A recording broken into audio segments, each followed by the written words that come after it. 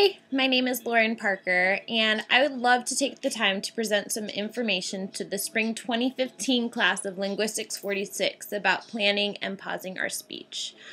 I'd like to start with some conceptualization. This is all in our noggins. It's where that whole speak before you think lesson came from. But seriously, this is where we need to decide what we are going to say. We use facts about what type of situation our listener may be in, along with how well they understand the conversation. For example, listening to me chat about conceptualization and how you may respond to it. This is what leads to pre-verbal, so before we can actually open our mouths type of message. This part happens before our string of words is even connected. A really important part to keep in mind is the specific pattern of pausing that speakers produce. I personally am a natural-born loud and fast speaker, must be the Chicago roots. Especially for this sort of verbal deliverance, I really need to focus on my spacing and pausing. I tend to rush my words and my thoughts. Feel free to ask my rabbi how fast my Torah portion went by.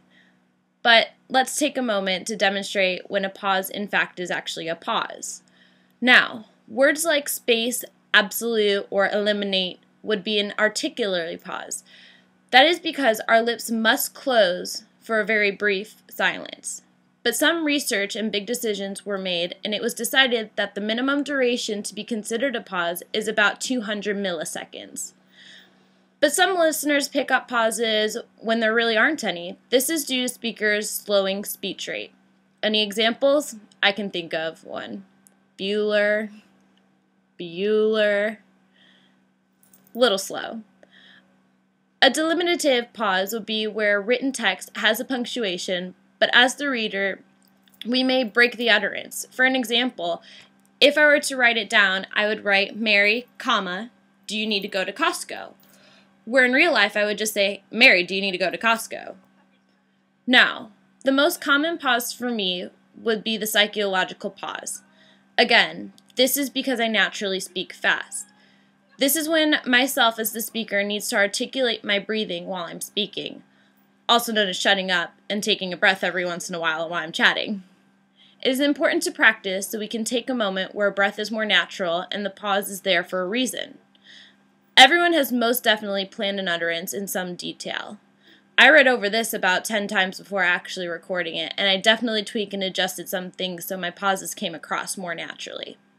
Well, I tried my best at least. It is a lot more difficult thinking about my speech as I'm actually doing it.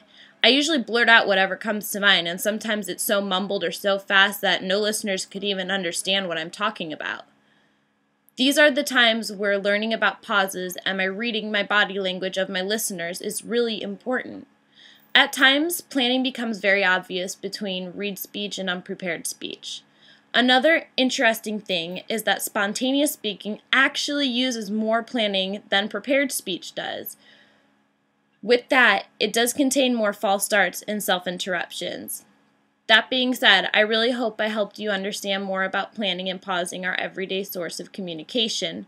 Think about it next time you have a regular chat or next time you have a speech due. Thank you so much for a wonderful semester and enjoy your summer.